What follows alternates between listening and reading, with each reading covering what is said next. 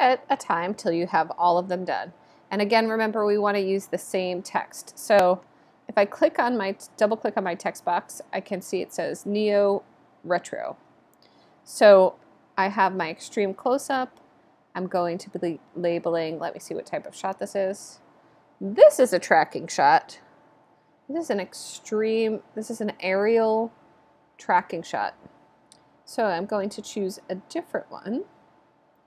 You can play your types. I think that one might be fun because it's moving forward. So I'm going to scroll down. So keep on working and kind of work where you put your text.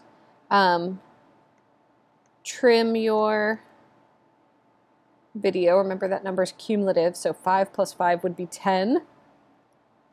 I can give a little extra for my transition. We're going to trim our clips. Delete extra.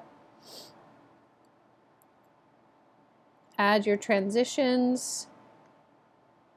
Kind of work along with each shot and make sure your text is as long as your shot.